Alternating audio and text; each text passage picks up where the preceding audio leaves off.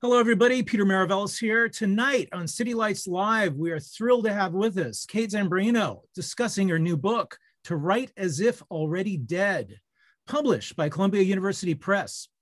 On behalf of City Lights booksellers and publishers, I'd like to welcome you to our virtual reading series that continues in the footsteps of our in-store calendar during the time of the pandemic. We continue to celebrate the works of authors we know and love with readings, discussions, and forums moving into the summer season and hopefully towards a COVID-free era. So Kate Zambreno is a 2021 Guggenheim Fellow in Nonfiction and the author of 8 books, the most recent being Drifts, which is available now in paperback from RIverhead Books. She is at work on an essay collection titled The Missing Person, also to be published by RIverhead. She is a Strachan Donnelley Chair in environmental writing at Sarah Lawrence College and teaches in the graduate program at Columbia University.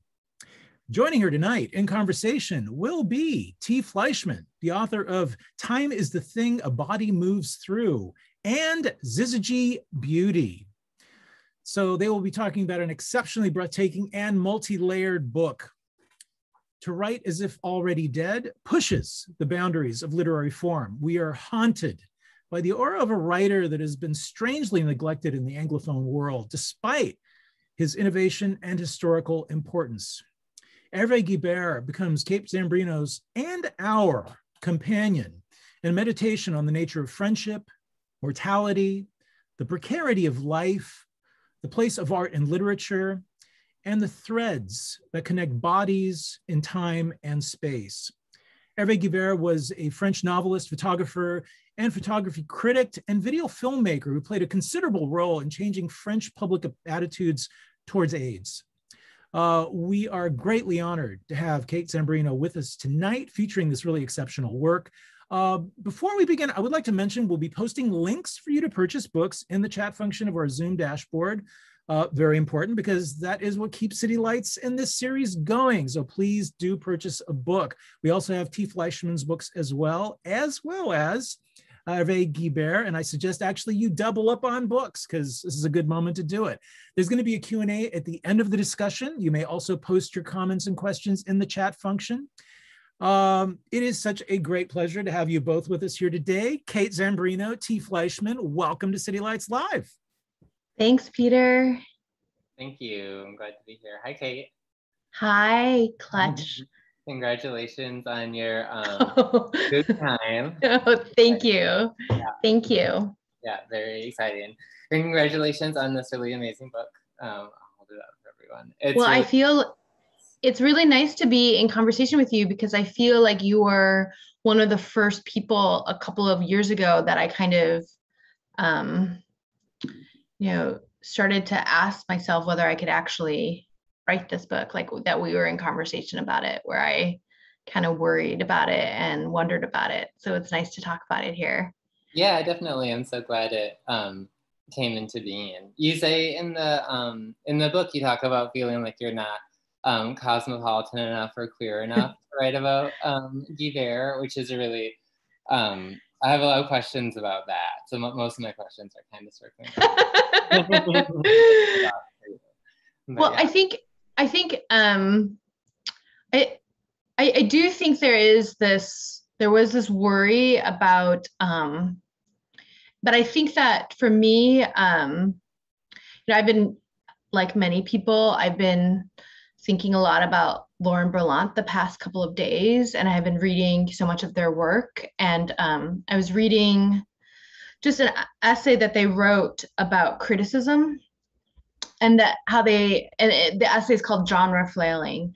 And they were thinking about, like criticism that they opened the object as opposed to closed it, right? Like the sense of openness. And I think that inquiry about who is allowed to write about whom, and also like the actual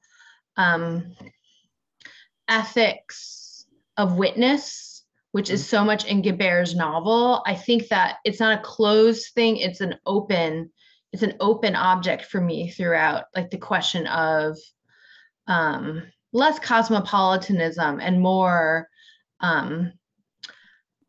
like identity and like who, and also like questioning what brings me pleasure, questioning, but not trying to foreclose it, questioning like a desire, like why do I write so much about, these queer men, so many of who died of AIDS, and so is there something suspect about that?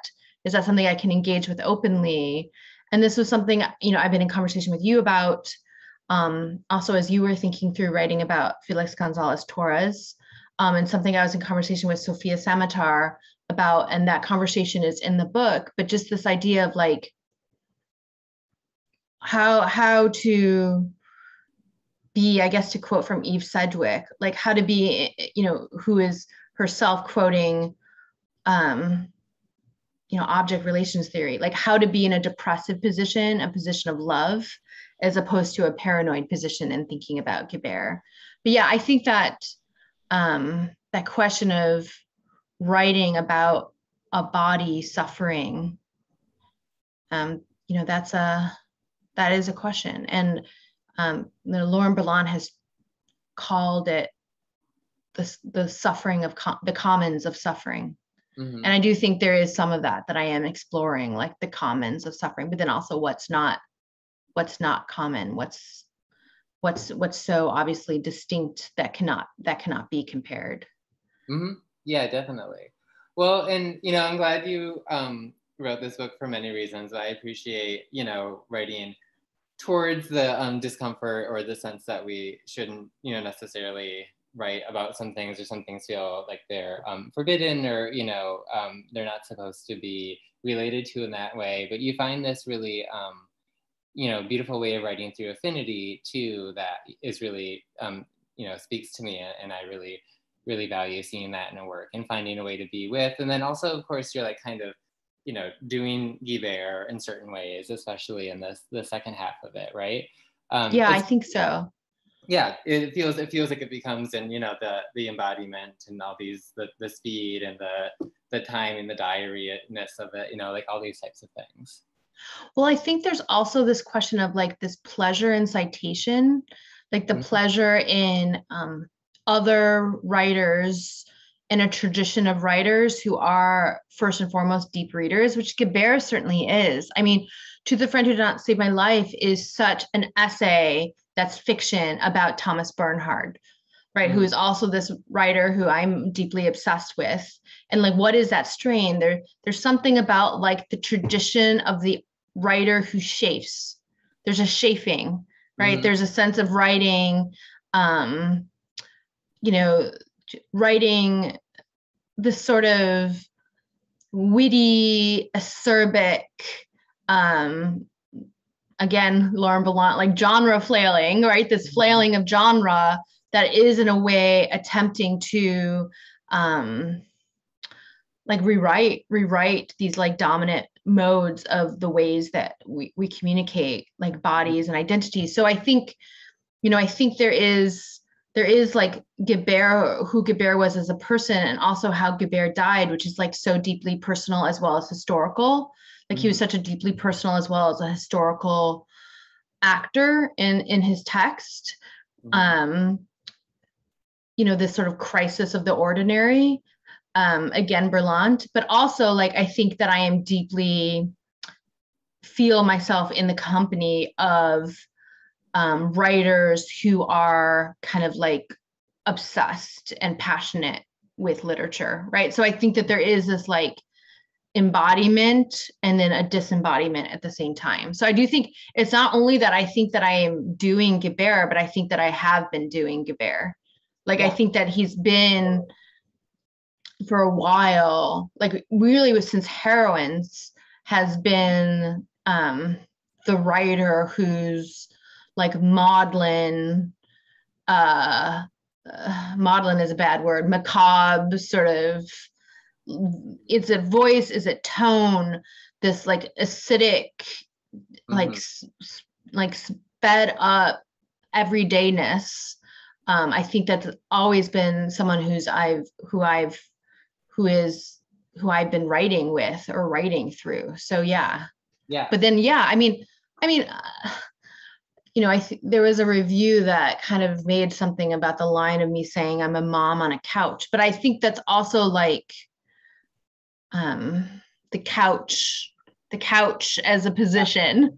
The couch is a position that Guibert shares, that Barthes shares, that Kafka shared, right? To write from the couch. So I think, and also I think one of the things is, I think in this book and like the past couple of books, I'm also really playing with gender in ways that I find perhaps more slippery than how they've been like recognized or read. Yeah, I think so. There's the way I see the like performance of womanhood as being like the drag in your work, right? Yeah. Like that's where the draggy parts of it seems to be. Yeah, I think I'm a mom on a couch is very drag. It's like a very drag thing that I am saying in the text, as opposed to that's what's authentic, and the desire to be Guibert is what's inauthentic, or I don't know what's authentic. But yeah, I think that, I mean, I think being a mother in this society is something that is incredibly flattening and overdetermined from the outside, as opposed to the more fluid idea of mothers, right? The fluid idea of mothers of different genders. I think that, I don't know who I'm quoting there specifically. I think it might be Christina Crosby. But yeah, I do think like since I became a mother, I have contended with loving being a mother and like the real deep like joy and pleasure in that, but then also like so much of the flattening of that from the outside and the over determining of the body from the outside, as opposed to like my actual felt experience of my gender or my body. Yeah.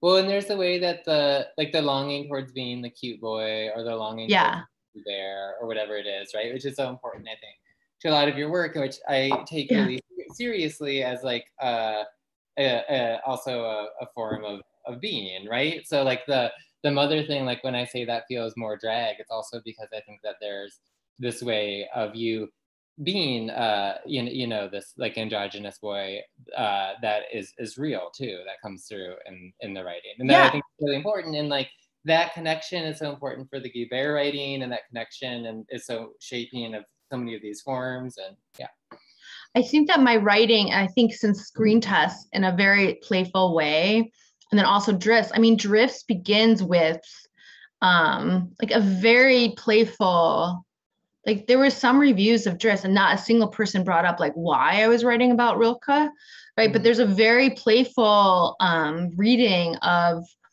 René Rilke, named after his dead sister, wearing dresses till 10 years old, and like that's like a very long reading of like a very more fluid concept of Victorian gender in terms of children. And I think that and then there's like the Valerie Solanas playfulness and Screen Tests. And then certainly in this book, there's the other self that's also Alex Syzygy in the first half. And then there's Guibert in the second half. And I think that writing is where I often put my like desires and longings of like the private as opposed to the public self. That's often this very like flattened self that's seen as what's real, like this. And I think for me, especially the last couple of works, I've definitely played with different personas of gender in ways that feel like very fun and playful for me. But I've often put little like longings, little like jokes. Like I think there's that line in this study where I speak about Alex Syzygy and Alex Syzygy's gender being uncertain what their gender identity would be now versus 10 years ago. But like this line about like how Guy Davenport wearing a t-shirt of a young Ludwig Wittgenstein is my gender, which I know is like also a meme on the internet, like what your gender is. But yeah, I think there's all sorts of like longing and playfulness towards gender, and often a sense in my work as well, and how the work is read, not trying to be like, not trying to be, Laurent Blanc speaks of like the non-recognition is the only recognition we can have, but like often like how I'm read as, and I think I did it to myself with Heroines. I think Heroines is so much about woman writing. And I think, the truth is like my evolution is I'm much more interested in like slipperiness, and much, really, like the space of work to play with that slipperiness. Yeah, I love the slipperiness. Well, you've always tried to tell me that I'm queerer than I am. Yeah. I feel like you've always had faith in me that I was more queer than I was like seeing myself as being. But I do think there is a masquerade in the work. Like I think the sense of Guibert is less like is more like, yeah, I am him, or what if I was him, or how am I not him? And I think that's a lot of the play. Yeah, and it makes me think more about the form that the book takes, or the forms, I guess, right? It's like there's maybe 3 or 4 forms you could think of the book as being in.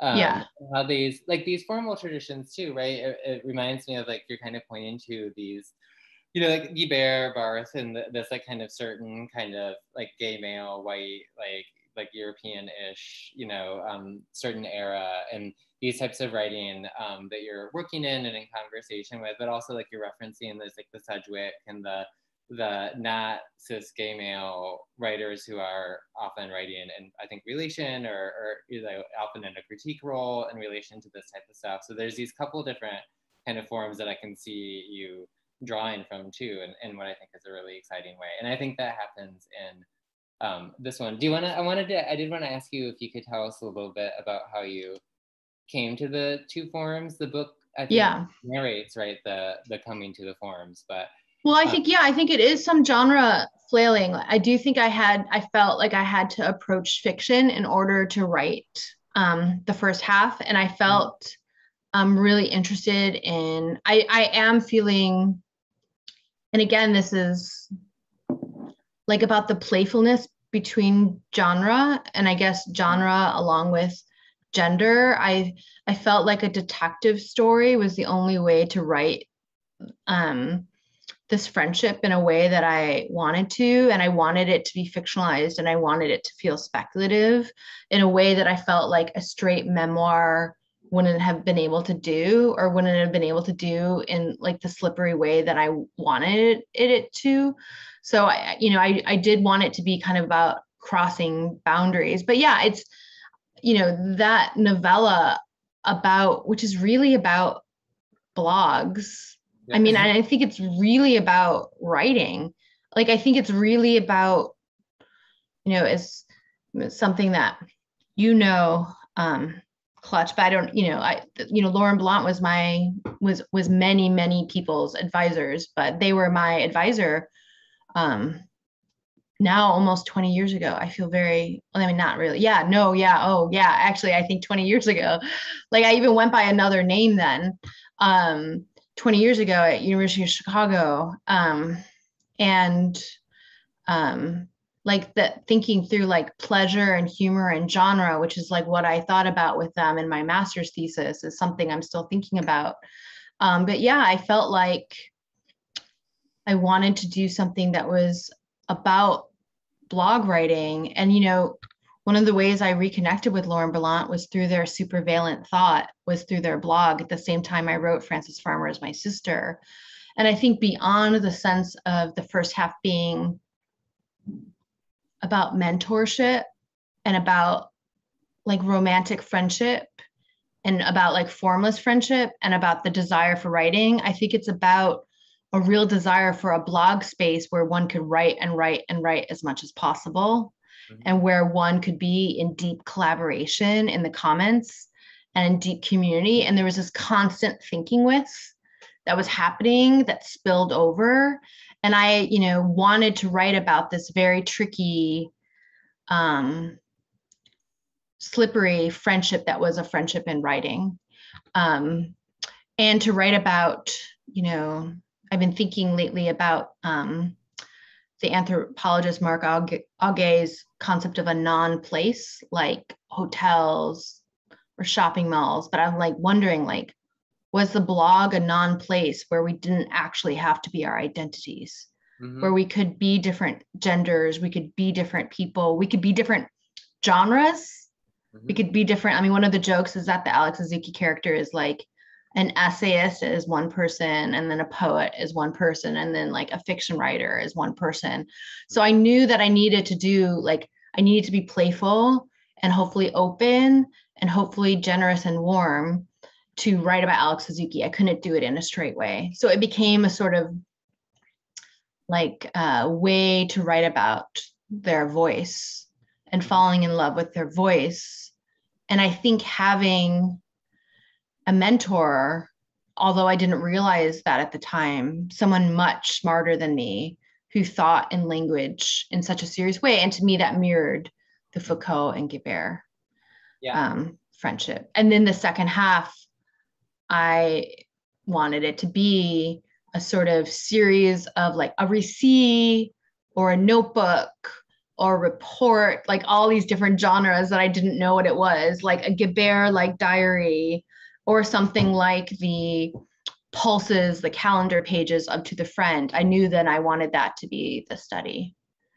I just felt like more and more I'm beginning to see form as, I look totally, it's like the fiction, nonfiction to me, it's not that, it's like, what are the form or forms that can put these feelings, that can allow me to attempt to open as opposed to close what I want to be thinking about. And I found that like kind of detective story or report in the first half allowed me to write that friendship, and then the little boxes allowed me to write the second. Yeah, form is the thing that allows the being to happen, and the affinity and the thinking and all that really resonates with me too. And the fiction, to allow the thinking to be throughout, to allow it to not be like, I know this is why I wanted to write this, but to allow that energy of thought in it. Yeah, and that's the kind of, like I was saying, I feel like the form kind of narrates itself and reveals and takes shape as you're reading, right? I feel like I'm in the process of inhabiting the form and seeing the form's necessity or, openness or whatever the case is as reading. And so like the way that this fits into like the identity stuff is really interesting to me as well. And as you place yourself in that world, it really lets all these other things happen, these other thoughts, occurrences. The space of blogs, like I think that unless you were, and there's also like Live Journal earlier, or there's like now there's like different forums, like I'm just not part of it now. I have different sort of collaborations over writing with people or in person, but like the blogs were, like I remember when I first read Supervalent Thought, Lauren Ballant's blog, or when I first read Bono Kapil's blog, like I was so sick with excitement. I just like couldn't handle it. I couldn't handle like the fact that there was this writing that was so of the ordinary and was so about the event of the ordinary, but was a way to narrate the crisis of the ordinary, and the way to like deeply think through literature and art and life that wasn't like made so like stodgy by being called literary criticism or a review. Like it was a totally way outside of it. And I think, as opposed to feeling like I've moved on from that time, I think I'm always looking to return to that space of, which I think is also like the space of the private notebook, which, I'm very interested in. I know Guibert is very interested in and writes about quite a lot, but like how to return to writing that feels daily, that feels ephemeral, that feels really thinking through something and hopefully thinking through others. Yeah.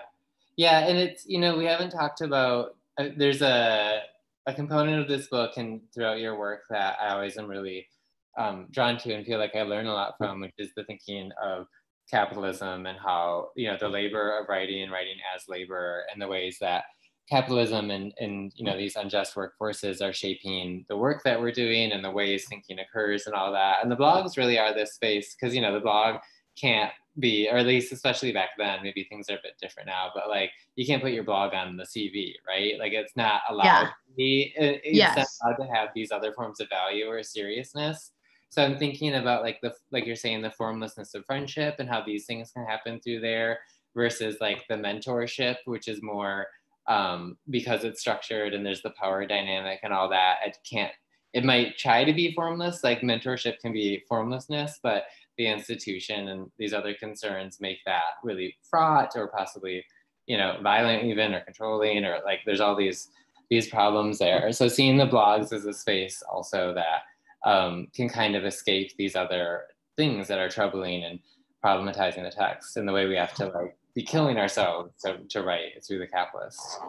Yeah, and I think that's why I view Alex Syzygy, which is, I mean, a fictional character based on a real discursive presence who has many different writers. Mm-hmm.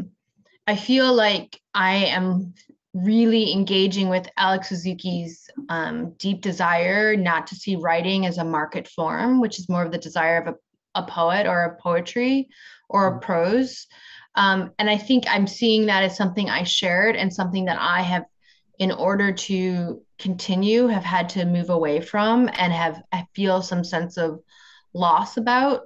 And I think that the reason most people in that very specific micro world gave up their blogs is they were beginning to feel themselves become mechanisms of publicity or commodifying forces. Mm-hmm. And I think, it was really supposed to be this like amateur space that was a space of like actual thinking, mm-hmm. and not promoting, though of course promoting also happened. There was so much. And I think, you know, I agree that I think that the past couple of books, the thing that I am doing is interesting, is starting to write about capitalism, but I feel like I've just started. Like, I feel like I'm always learning, and that's something that I want to, and I think this book, I tried to write it in kind of sly and mischievous ways, because it's not like, oh, being a writer is such a huge labor. It's more than that. It's that we are supposed to work all the time. Mm-hmm. Like, we are supposed to fucking work all the time. And sometimes, and I've become to this, and I feel like you have always been so much more aware of this than me. And I'm now like, I've viewed you as a mentor with this, and I'm just really catching on to, now that I'm supposedly achieving like some measures of success, that's to like tell others that this is a life that you should want, like a dream job. And there's no such thing as a dream job, because we shouldn't want to work all the time. Mm-hmm. Like, we just shouldn't want to work all the time. Like, and like, to me, writing is not like, the truth is, and like, the truth is, and I think that I've started speaking about this because writing and community is wonderful. And I do think being a thinker is really important, but I think being a thinker is often being antithetical to these institutions, and in, you know, really, really skeptical relationship, if not direct antagonistic relationship, to the way capitalism and art meet, even if we're of course unwilling and willing players in it. And I think there's so much this idea of like, oh, well, you can be a writer, and then that can be this way of life. Mm-hmm. But it's also true that we currently live in a society that doesn't sustain it. That even if you achieve these huge measures of success, it's probably not enough. It's probably not enough. Yeah. And so, you know, one of the things I satirize in the Guibert book is like just how much I spent giving readings, like how much I spent traveling. Yep. And it's like, such unpaid labor, and why is that? And I think I've just, you know, and I've just been rereading Cruel Optimism. I've been thinking a lot about Mark Fisher's idea of capitalist realism, and Mark Fisher is, you know, also this blog K-pop that was so important to me. But I think that not K-pop is something else. What was it? K-punk. But just thinking like how it's attached to education, like how it's attached to these institutions of education, that we have this notion. Like I was reading this anthropological text today, and John, my partner, was like, well, you should get a PhD in anthropology. I was like, yes, I should right now go get a PhD in anthropology. For like what does that open up for me in terms of the good life? Like nothing. It would open up nothing. Like I should just read it. I should just read what I want to read and think what I want to think, and not expect institutions to fully support me, because they don't fully support anyone. Yeah. Because they're by their nature cruel and hostile to space and time. And and you've always, I feel like you've made life your art, and thinking through that. And I think I don't know, I feel like I'm just waking up to it. I feel like in just like the past couple of weeks, I'm just like, yes, I'm a writer, but it's not like that's unyoked to capitalism. And I think sometimes there's that idea that it's not being a worker, when of course it is. Yeah. And like, the university and the publishing houses and stuff really want to continue this fiction that it is unyoked from capitalism, right? Like the right. Like they really don't. It's like really, and this is another thing I was thinking about, like with Guibert, there's all the betrayals, right? These like constant betrayal, like the writing is betraying the friend and all these types of things. And I was thinking, as I was rereading Tried as If Already Dead today, and thinking, okay, where are the betrayals in here? Like what's being betrayed? And one of the things that you do betray increasingly is the university, right? And betraying, like, this is how the money came, and then I go, and there's also like a betrayal of motherhood and the child, and sort of by writing, there's all this kind of betrayals happening, which I think plays into that too, and the mischief and pleasure of that. Well, the college and university has betrayed me and betrayed everyone. Yeah. I mean, like they're structured to do so. Yeah. And I think, you and I have both had various, unnamed experiences, with that. But I think there's also this interesting structure that happens where precarious workers who are not tenured are expected to be mentors and are expected to do constant emotional labor and want to have those connections and want to engage within community. But it's, I've been thinking a lot about, Fred Moten's idea of the undercommons, which I'm trying to study as well. Like, is there possible, and, he's writing so much about a Blackness within these institutions and within universities and the possibilities of fugitive studies. And I think, but he's also incorporating the concept of the precariat, of the adjunct, of the, full-time, non-tenured. Like, is there possibility within this to still have transformation in terms of knowledge? But I think we're all, I think anyone who's hitched themselves to an institution hoping to have transformation is going to be, sadly, it's not there. Yeah, it's not. Well, where is it then? And I do think there is a sense of friendship, community, not committee, but community. Yeah. And and I have felt, at the places where I teach, among graduate students, among undergrads, and among faculty, I have felt real conversation. I have felt, like a real search for it, but it's not in the commons of the university. It's in what we create in opposition to. Mm-hmm. Yeah. I love the way you talk about, I think I quoted this earlier, but formlessness of friendship, right? That friendship is a thing that, through its formlessness and the way it can escape from expectations and all these things, I think get around and circumvent some of these other things, and the potential for finding that through all these places, but also the erotics of friendship through the Alex Syzygy, kind of mystery and correspondences, and the way the writing itself and the book itself and the form itself managed always to have these, in your work, always have these like erotic charges and these charges of friendship and stuff through there too, the intimacy of it. Yeah, I think that Yeah, I think that, well, the formless of friendship is formless is from an interview that Foucault gave. Like Foucault, like Laurent Blanc, or like the interview was really his like great, I feel like it was his great form, his great genre, right? Because he could just like talk and talk and talk and theorize so much. You know, and he theorized that, you know, there should be this erotics of friendship as a way to pass through knowledge, and that it should take place between men, and it should be intergenerational. And I do think there is, I think in this work I am playfully saying, well, what if you weren't in Foucault's circle? Yeah, like what if you wouldn't fit in Foucault's circle? Is there a way to still have that sense of friendship where it is, you know, a way of being together, an intimacy, a transfer of knowledge? And I think that's what I'm seeing in the Alex Syzygy figure. And I do think there is a real love there. I think there's a real eroticism there between that. And I think between like all my friends, and that sort of love that's attached to knowledge and the desire for knowledge and the love for literature. But I do think, though, that I don't know how to say this.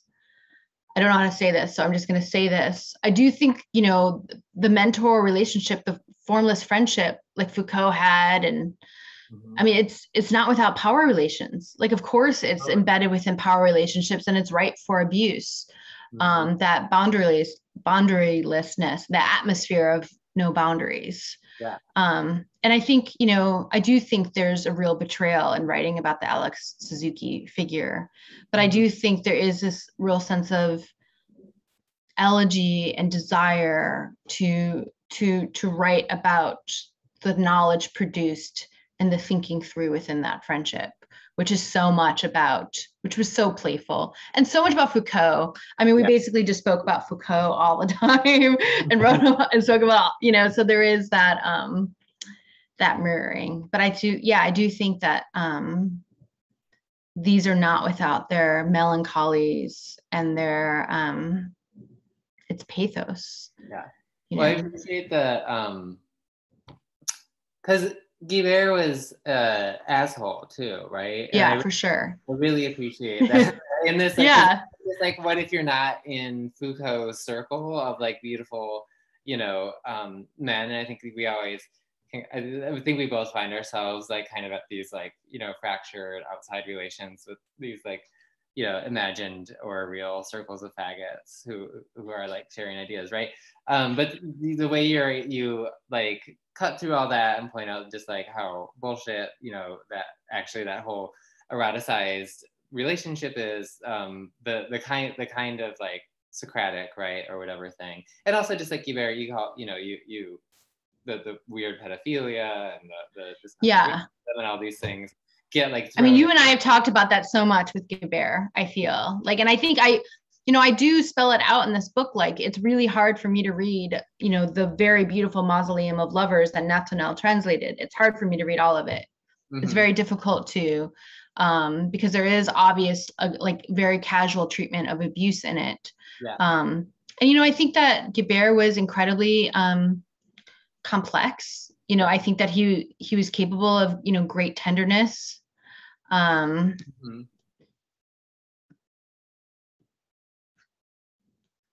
I'm looking at the question.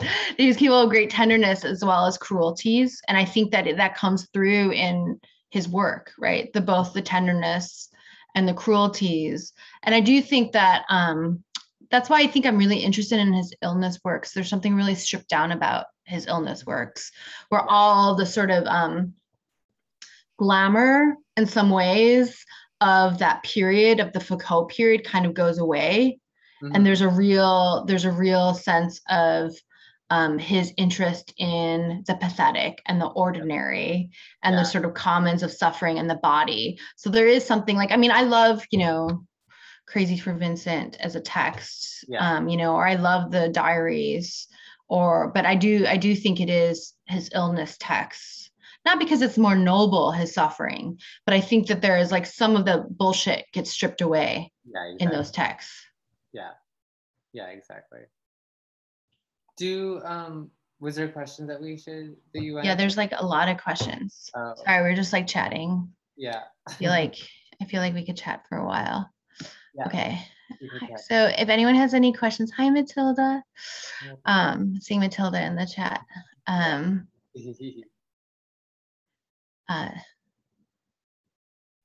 think if aspiration is itself a capitalist concept, I would love to work in academia or have a more intellectual job, especially because I feel judged within the writing community for not having academic relations or a less blue collar job. Sure, interested. What do you think of this, especially in terms of all the adjuncting your job? Yeah, so what I'm saying about my accomplishments is that I have tried to like find pride in my accomplishments, but it's also, we live in a society that it's very hard to be a working artist or a writer. And there are very, very few who can do that without having other jobs.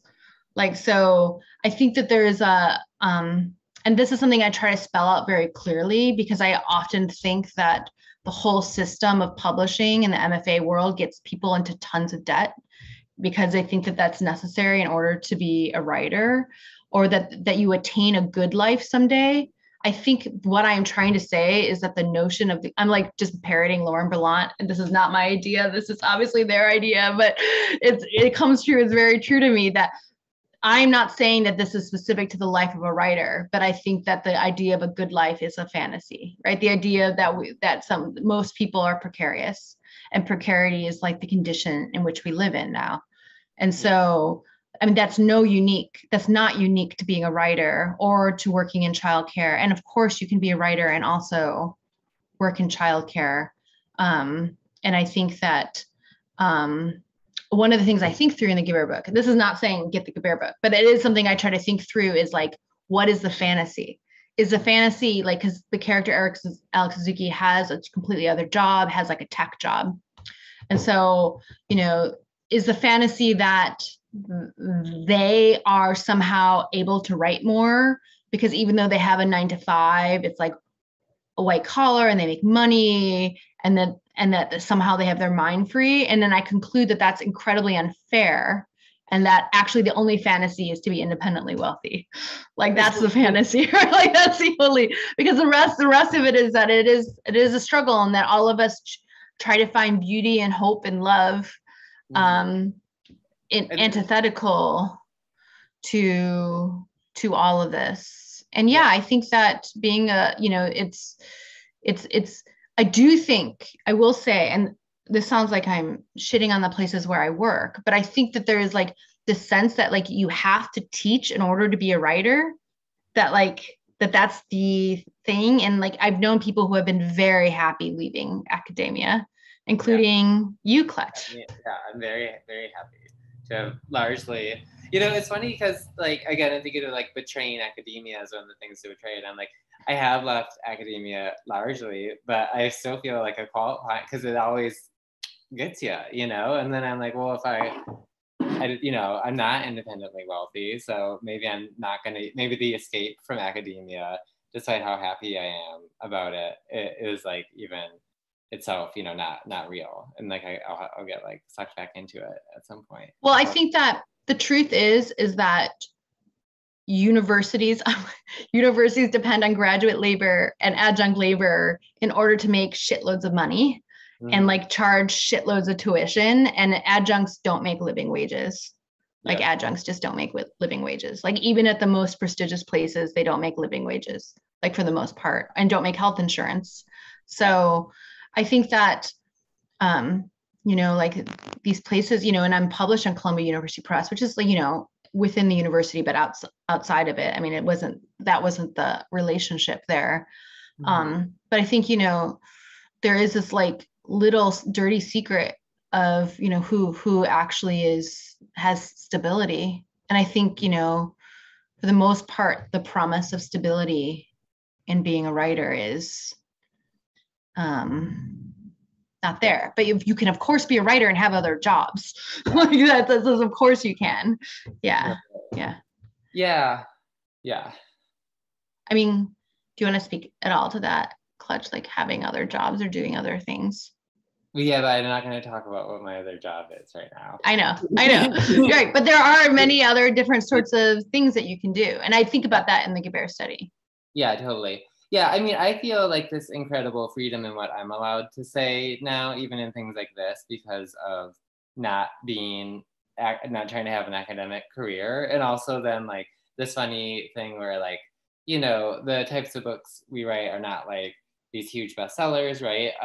You know, there's like thinking of, you know, To the Friend Who Did Not Save My Life, then becoming this huge seller for Guibert too. But like the books themselves aren't expected to be the capitalist, like big money maker, you know, necessarily. They're not supposed to be like Harry Potter or something like this. So also like getting away from that and feeling like the freedom of not having to have those considerations. And again, I think there's like, I'm really loving the way you're writing about this type of thing and writing through this type of thing, and to write as if already dead. And also like the sickness, because I'm thinking about the way like, because I've been very, very sick the last few years. I'm like adjusting my life and like writing through that, learning how to write through that, and seeing the ways that you're writing through these sicknesses that are coming at us through these other, you know, they're making us physically sick in order to write, as you're putting in there, and just how that works together. Yeah, I think that was one of the main things that I was interested in is, you know, what it's like to write when you are exhausted or sick. Yeah. And how that actually changes the form. Yeah. Like, you know, and seeing Guibert, I mean, Guibert, obviously, you know, Guibert at the time, you know, his diagnosis was a death sentence. So Guibert was dying. And, you know, the drugs he took also made him sicker, you know, which we know now. So, and, you know, and he was always oscillating with thoughts of suicide with his work. You know, and I think I was very interested in like what, you know, that crisis of the body and how the crisis of the body affects the form. Someone mentioned Cindy Cruz, who's a great writer and also writes from a working class position, which both me and Clutch come from as well. Yeah, that book sounds great. Yeah. Sophia. Hi, Sophia. I read the Alex Syzygy story. Is incredibly sad. Or how can I come Alex Syzygy but forever? That's my question. I think the Alex Syzygy story is incredibly sad, but I do think that I do not feel sad for Alex Syzygy, the writer. I feel Alex Syzygy has carried on a beautiful practice of writing, and in the futurity, I mean, I don't write characters, right? So, but like in the future, like I don't pity or feel sorry for Alex Syzygy. I feel like Alex Syzygy has the right sort of sense of absurdity and beauty in terms of writing, because certainly being a writer is incredibly absurd and can often be beautiful and meaningful. I do think it's sad. I do think, Sophia, that community is really hard. I think community is very difficult to sustain. And I do feel sad about the friendships I've lost from the blog and from that time. And I also feel like there are people who think, I think there's a lot of competition also that comes in with being writers. And so I feel really lucky to find friends who it is about just engaging with ideas and life, and also like not taking ourselves too seriously, like not taking it too seriously. But yeah, I think it is a sad story. I think it is a sad story in that it's a loss of a friendship. But I do think, friendships are ephemeral too, right? Like friendships are these sad, beautiful love stories in some ways. Yeah. Are we doing on time? Should we answer any more? Are we almost done? Hi, Sophia. Yeah, Mark Fisher. I'm just really starting to read Mark Fisher and really like everything, like the weird book, the book on hauntology, the book on capitalist realism. Do we have time for one more? You've mentioned that, correct me if I'm wrong, in Heroines you wrote as a woman. And elsewhere in an interview, you mentioned that you're bored or less interested in writing from a feminist lens. Do you think this is a natural progression for women writers? Do you think that to be a woman can be transcended? Thank you. I love to hear from you, Clutch. Clutch, there is this passage in Driss, I want to say, that I cut, but it's about a conversation between me and Clutch in Driss. And I think I showed you the passage and then I cut it. And I think I cut it to keep my job at the place I was talking about. And then they fired me anyway because I like signed the union contract. So that's great. But what was the passage? What was the passage? The passage was about like being with a bunch of tenured professors and having them like kind of make fun of Me Too and make fun of like, do you remember this? Make fun of like activism and like, and then I say something like, you know, that you, oh, no. Sorry. Well, it is a similar passage, but it is about how like the lawyer comes to the meeting and says, you can't sleep with your students. And then you and I are like, who would want to sleep with your students? And like feeling a horror and like how we identify maybe more as feminists than in terms of queer theory, which I was like telling, you know, I don't even know, but I think that was just like a conversation we once had about like boundaries and like abuse. And because I do think there is a sense within like queer theory, like at least the origins of queer theory of the formlessness of friendship, of this very Foucauldian idea of power relationships, which are rightfully checked and looked at now in terms of, you know, abuses of power and, what is going on in universities, you know, et cetera. So it's just like, I cut it. I don't know why I cut it. Yeah, and you know, it's funny because it's like the transcending womanhood or like these questions of femininity too, where there's like a way that I feel like you really do just actually step outside of that.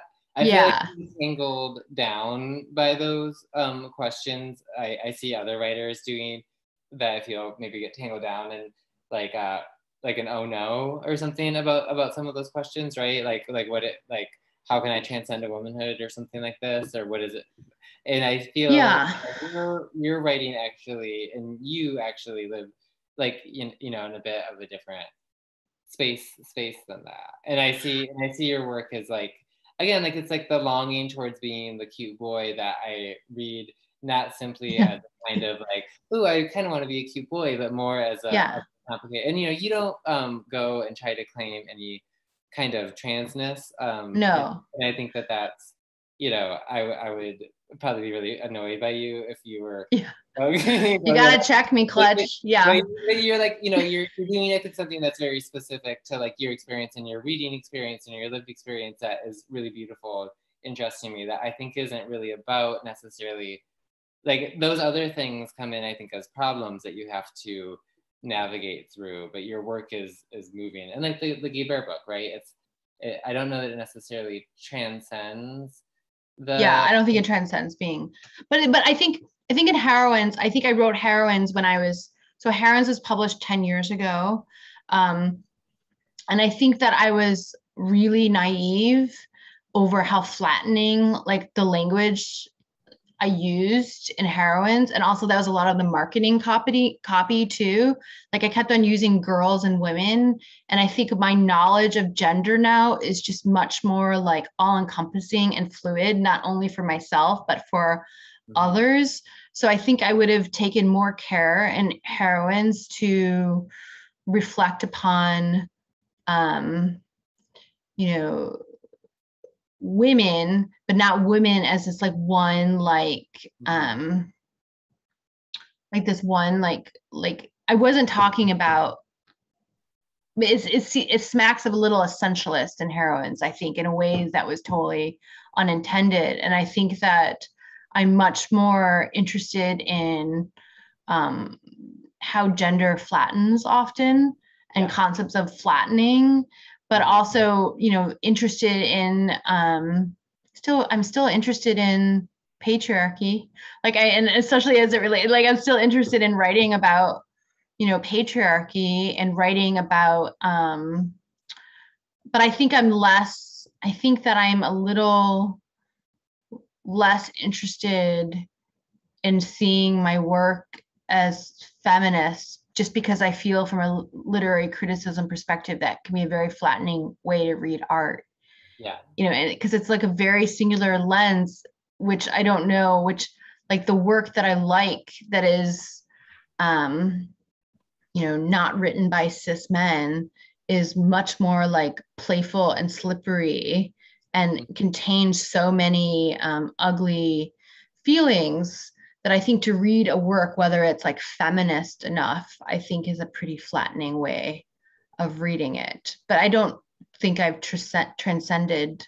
I don't think being a woman is something that you transcend. I think some people are women and some people aren't women and some people are neither, right? So I think that certainly for me in my work, I'm interested in like playing with the not I as much as the I. I'm interested in theatricality and performance and slipperiness. That's just what I find like personally incredibly like fulfilling and interesting, is to write about like what's beyond the self, or like selves and like multiplicity.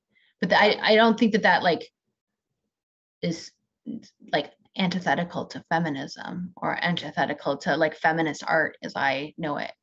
Yeah.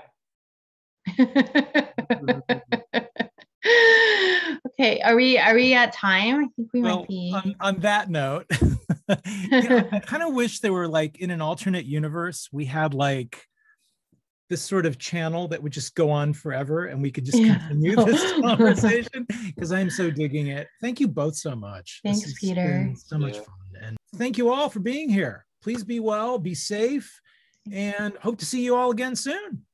Bye, Clutch. Bye, everyone. Thank you. Bye, everyone. Thank you all.